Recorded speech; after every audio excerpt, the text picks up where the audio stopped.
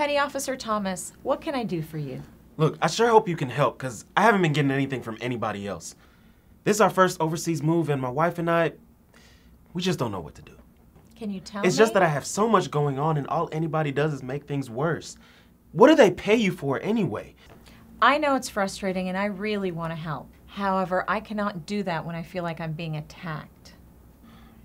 I'm sorry. Perhaps we can start at the beginning. It's just that the Navy orders us to move across the world and then just leaves us hanging. I know it can seem that way when there's so many details to worry about. You have no idea. Yes, I do. I'm a military spouse too, and I've been through the same thing. Now tell me, where are you going and when are you leaving? I'm heading for Japan, and I'm supposed to report in about 4 months. Okay. I don't even know if my wife and kids can come with me yet. My wife has a pretty good job here, and she doesn't know if she's going to be able to work over there. And housing, I've heard some stories, but...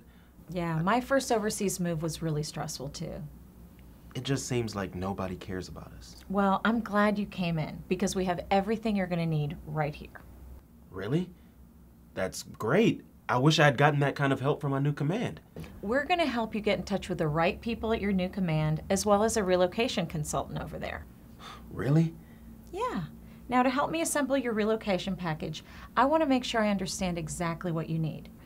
You need steps to help you with your move, employment options for your wife, yes, and information about the housing. Is that right? Yeah, that's about it. I sure wish I had come here first. I'm here to help. Now, let's start with how to set up your move.